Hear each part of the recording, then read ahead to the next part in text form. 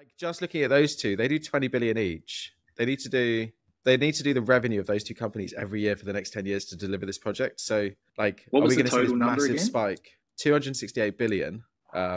So we're doing like the revenue of every construction company in India combined every year just to deliver this highway scheme. You'd Among expect a everything huge else. spike in that. Yeah.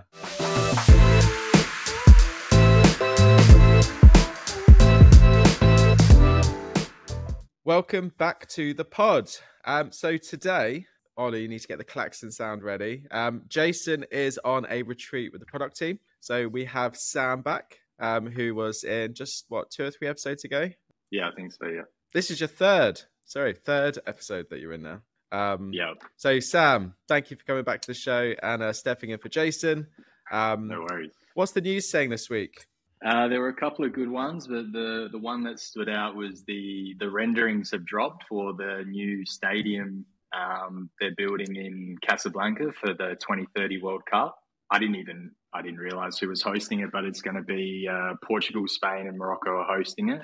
I guess due to how well Morocco have been doing in the football, they're going to have a crack at building the world's biggest football stadium, which It's the world's biggest. This is the interesting thing. So it says the architects have said it's the world's biggest, but then it says it's potentially the world's biggest. So apparently there's a stadium in Pyongyang, which is about 140,000, but we all know Kim Jong likes to exaggerate a little bit, so they don't know the exact size of it. Apparently it's going to, anyway, 115,000 people, which is just nuts. The current stadium that's in Casablanca is 47,000 people. So it's a bit over double, nearly triple the size of the existing biggest stadium they have. And so the obvious issues there, it's who's going. They're putting the stadium 40 kilometers out of the city next to this tiny little town. There's no public transport out there.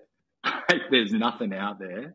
And yeah, they're going out to try and build the world's biggest stadium. So I was pretty impressed, but not surprised by the ambition. It seems like this becomes a bit of a dick measuring contest, doesn't it? Every time a new World Cup comes around to see who can build the world's biggest. Yeah. I'm actually really happy that an Australian has joined this podcast and mentioned football, because normally I get shot down for Jason if I talk about football as a sport. Yeah, mad that they're building that big a stadium. Was it 40 miles outside of Casablanca? I've just Googled Casablanca. It's like 3 million population. So that means... Yeah, to be fair, it doesn't seem like... It looks like 40 minutes, Google Maps, but there's like one road, maybe like 2 roads out there. So you imagine... But that's like 5% of the population of Casablanca could fit in that stadium. So like... Yeah, and that's going to be empty. Well, it sounded crazy, but they're pretty football mad. I think it's like... Yeah, it's as much a religion there as it is in the UK, so... But this is the really shitty thing. Like in classic form, they followed the like Tottenham way. Only 60,000 seats are for GA, and the rest are all VIPs and boxes. So the GA's at either end, like general admission, and then the rest of it is VIP hospitality, which is a bit shit. But I really like, if they build it, like the odds have got to be 80% that it's going to be derelict after 10 years. You'd have to say. Like surely they can't. They're not going to be able to keep that up. There's enough. There's enough precedents out there for it. I wonder if it's even just for the tournament, because it's going to be empty. Nice little Tottenham burn in there. That's always welcome. I went there. I went to Morocco back in 2018, and I had just a story of my experience there of how the sort of knee-jerk shit that they do. We went to catch a train to go out to an airport, and we got to the train. The train was at 3:00 and we got there at 2. The train had gone, or it wasn't shown. And we went and asked the attendant, like, oh, there's a train advertised at 3:00. Where is it? And they're like, oh no, the clock's changed for daylight savings. What do you mean? It's not on Google. It's like, oh no, the government decided 2 days ago to change the time. Like just change what they were doing for 1 year. And the people looked at us like we were stupid. Like, what do you mean the government changed it? Unbelievable. Yeah, I once did a 1,000-kilometer race across Morocco on these like 100cc monkey bikes across like the Atlas Mountains. You went across the Atlas on monkey bikes, like the Honda, the Honda monkeys. But that's a story for another time. But So our topics for this week. First up, we're going to be talking about India's massively ambitious transport infrastructure plan, which is a huge $268 billion. Then we're going to dig into Australia's new energy export, basically the collection of renewable projects that's powering it. And then we'll finish up talking about how Ukraine plans to bolster its damaged energy infrastructure with, I think, a 20 billion scheme of sort of renewable energy projects. So gets their energy back up and running. So nice few solid ones on the docket. So first up, we've spoken quite a lot this year about some large schemes outside of the UK and Oz, like Rail Baltica, and some of the big transport schemes in America. But quite shocking to see the scale of some of the schemes outside of the typical regions that we catch in the news. So the NHAI, which is the National Highways Authority of India, so I guess the equivalent of Highways UK. I guess yours is state by state, isn't it? Yeah. So they've set out plans for this highway upgrade, which is $268 billion. And I guess just to give some colour to that, so the timeline, ambitious, 2032, right? Nuts. So we got 8 years where they want to build 200,000 kilometres. They want to get to a network of 200,000 kilometers, and at the moment they're at like 110,000, so 90,000 kilometers of additional highways. Yeah, they want to do 35,000 kilometers by 2025, which is like next year away, and I don't think they're very far along that. But they basically got this horrible network issue, and I went to India a couple of years ago. It's very hard to get between cities. It's lots of small winding roads, so they're building a series of highways or superhighways that can connect the major cities across the country. And the crazy stat was 15% of GDP is the cost of logistics, which is like, if you think about 15% of GDP is just transporting goods across the country. So pretty massive scheme. Yeah. How many $300 billion highway schemes are there in Oz? Yeah, I know. It's for all of these, I love with these international projects, you just instantly go and snap to far out. We spend a lot of money here in Australia on trying to do things. How likely it is that they get this done is remains to be seen. It's pretty ambitious. I think I didn't work out how many football stadiums or Olympic swimming pools it was, but the distance of a national highway, like high speed network, was, I think it said 18,000 kilometers, and the total highway network in Australia is 19,000. So they're trying to build like the equivalent of all the new highway in Australia in 8 years, which is just crazy. Even if they tipped half that, that's something that we could never even come close to doing here, which is just, I don't know, I think it shows how much red tape we run, in Oz, and I imagine, really the UK at going out and getting something done. Yeah, I think like just the labor plant materials factor alone, like you just can't understand how they could be doing that. Get the raw goods to put it together. Yeah, in that amount of time. Obviously, countries. So if you look at like the biggest ever construction schemes, there's obviously the Trans-European network that we spoke about previously. Yeah, that's like split up across every country in the EU. So like it seems manageable because it like bite-sized chunks. Yeah, China's done some pretty crazy schemes. So there's the National Trunk Highway System where they're basically all roads lead to China across Europe and Asia.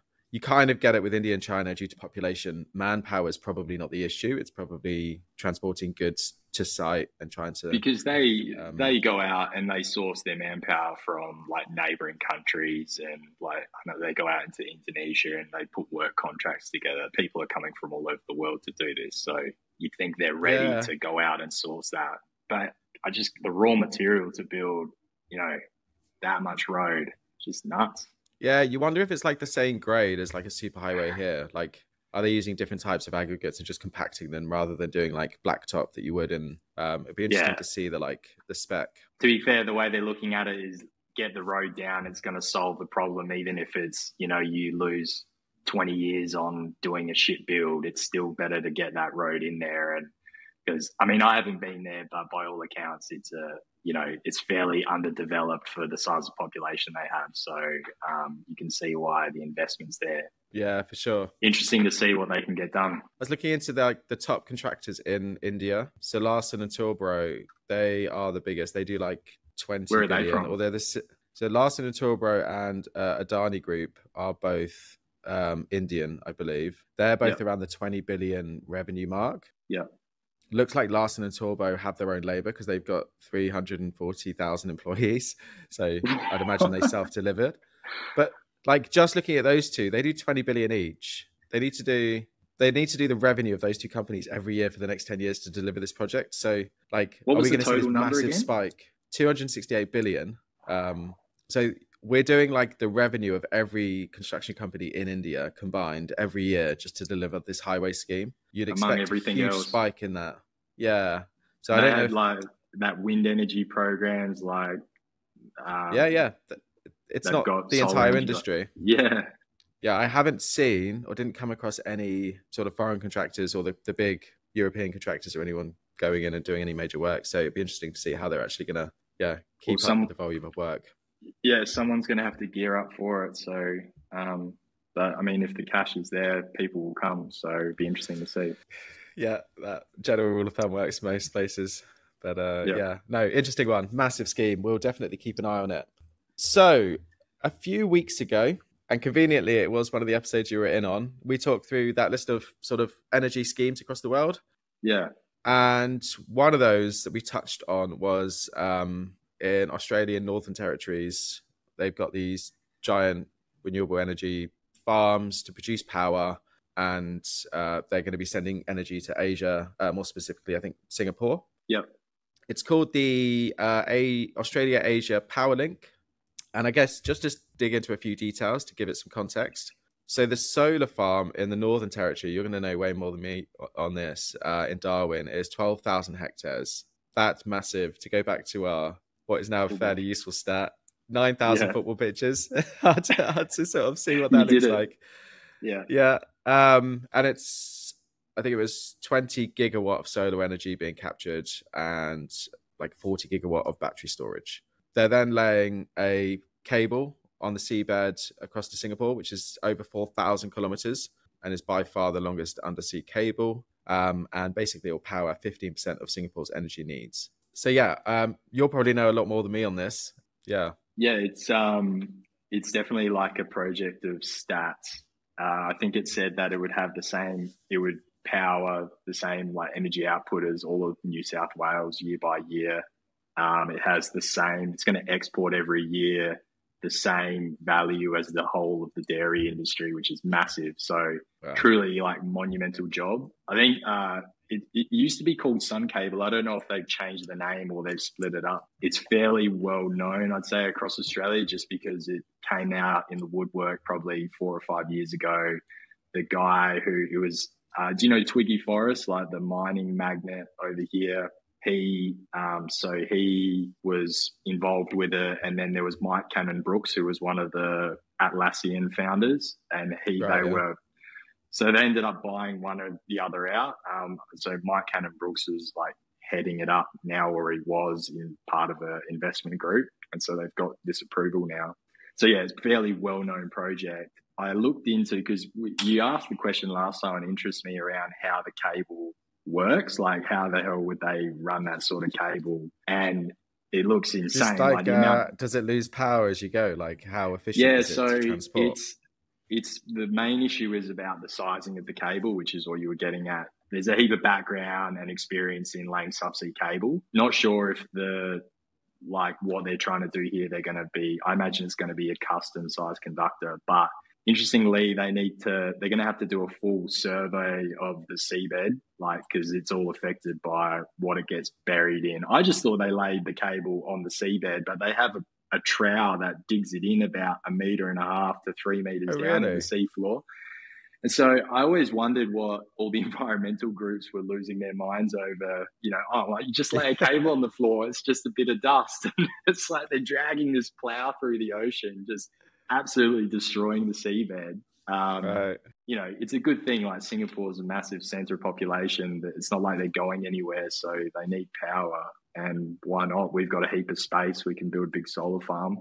I like the ambition. We don't usually go for the ambitious things in Australia, so it's good to see. Yeah, for sure. I had no idea that they actually dig a trough. Is that, sorry to sound really potentially stupid, but it's a lot of coral around there, right? Like, we're doing serious damage to, like, I know the Barrier Reef is a bit further east, but yeah, we're going, well, it's going in between. It's going straight through Indonesia, right?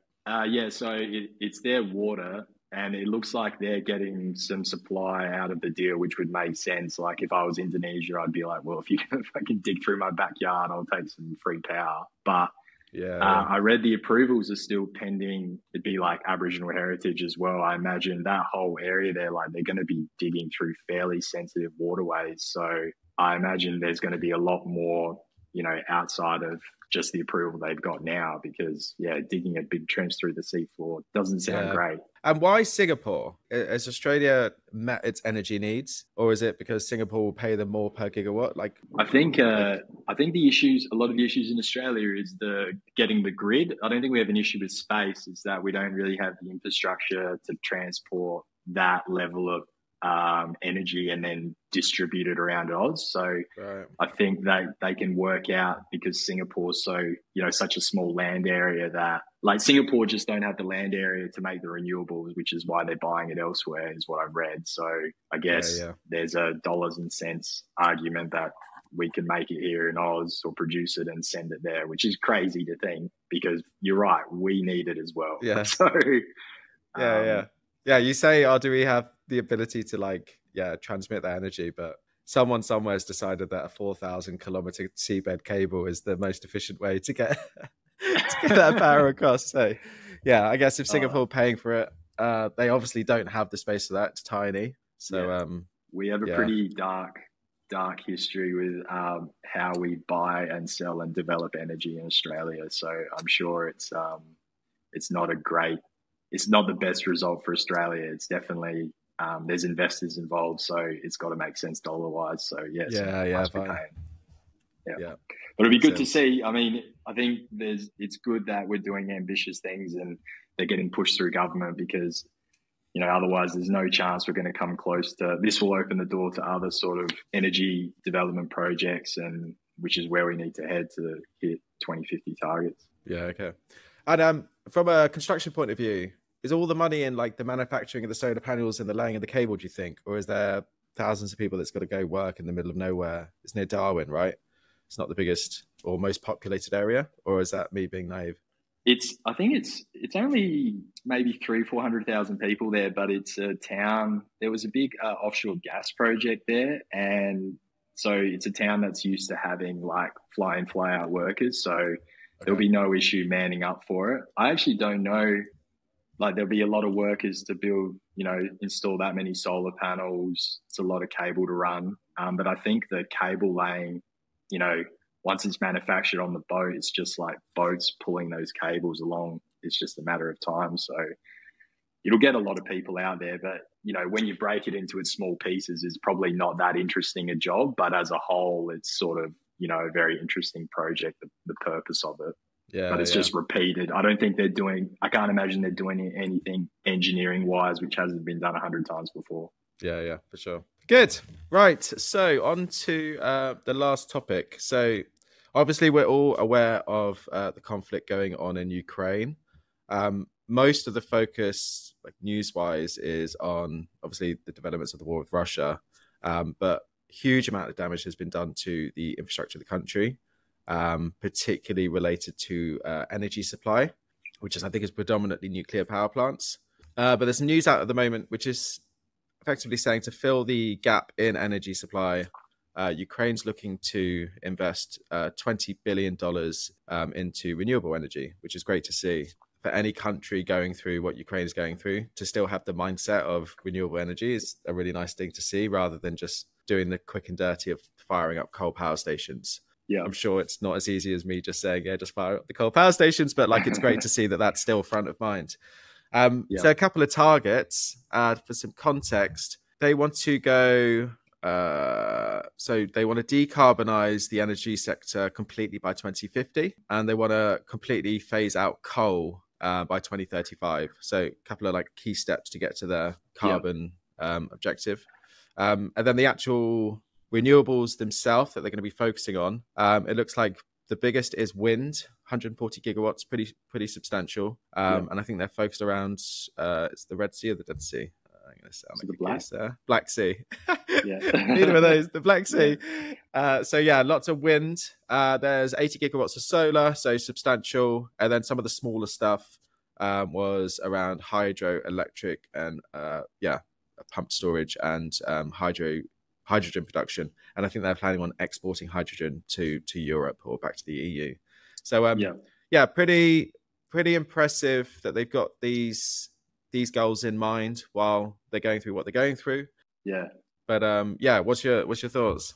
Yeah, when I read it, you often forget, or it reminds you that they're still running a country. Like in the midst of everything, you just sort of see the news and those aspects, and you think that's everything. But you still, like, they've still got to run a country. Like they've still got to, work towards what's going to happen when they get to the other side. So yeah, it's really good to see.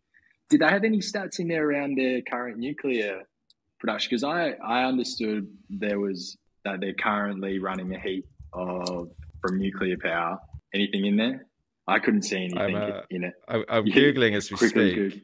But I'm sure they see, because, every time a nuclear facility gets attacked, like, that just such a huge hampering input on supply that it would be really scary to without these alternatives in place.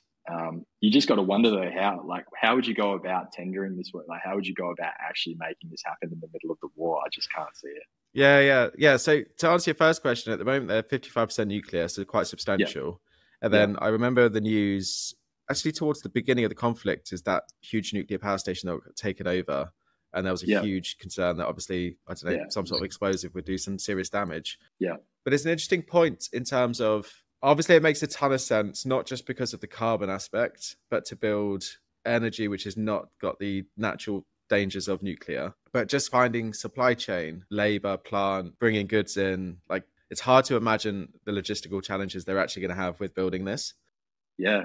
And it'll be really difficult you'd imagine, pull in international contractors, because if they're thinking about the safety and well-being of their employees, it's a high risk country to go to at the the So I mean, there would be plenty of big companies out there that would tackle it, but it's, when you start to dive into it, there must be, specialized contractors around the world that are geared up with like procedures that they have in place for providing security for doing construction work in fairly, tough environments. Because you imagine that, not everything's shut down. Like, in other areas of Ukraine, they're probably still working in a lot of places. Yeah. So I know construction's way behind on tech, but there is a lot of tech in place. You wonder if some of these international contractors could actually run jobs without being in the country. Yeah, right. You could, right? You could locally source labor, you could purchase materials, and you could run a project remotely. So I wonder if that's something that's been considered. Yeah, definitely. Like, you think about there'd be just so much upfront procurement on a lot of these wind jobs. Same with the solar panels. Like, you could secure that, go and clear the area, and then you just come in and knock it up. You really wonder, like, where are these discussions happening, and like, what is like realistic outcomes? Because they've said, these are all the things that they've said, and they're putting this information together. But it'll be interesting to see how they go about doing it. Because, like, if you put the challenge to me, I wouldn't even know, where would you start? Like, how would you go about and get this work done? Just imagine the boats turn up with a wind turbine. You open up the old IKEA manual and you just whip it up. Yeah, just whack it together.